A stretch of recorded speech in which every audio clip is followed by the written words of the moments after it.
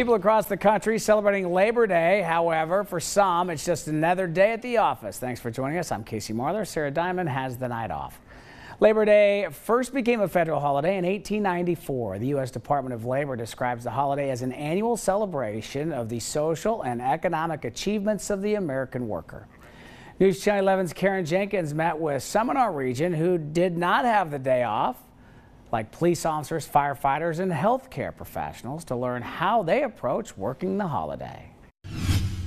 You know, there's certain professions out there that when you go into those, you kind of know weekends and holidays, those aren't guaranteed days off. And for those, Labor Day is just another day to labor.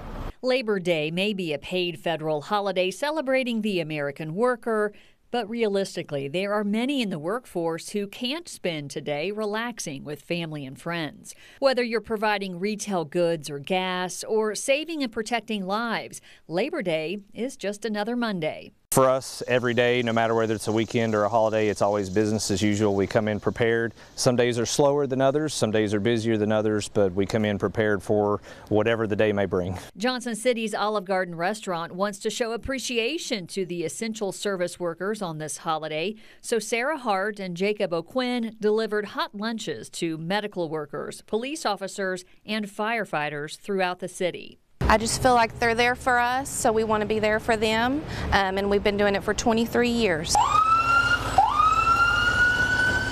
Firefighters at Johnson City Station 3 are in the middle of a 24-hour shift, so this lunch is appreciated since they're probably missing out on that barbecue with family. It boosts morale here, and just having that connection with the other people in the city that, hey, we care about you. Now, the good news is for those police departments, fire departments, hospital workers, they usually are on shift work and they rotate those shifts. So just because they work today on Labor Day doesn't mean they won't get a holiday off in the future, or at least let's hope so. Reporting in Johnson City, I'm Karen Jenkins, News Channel 11.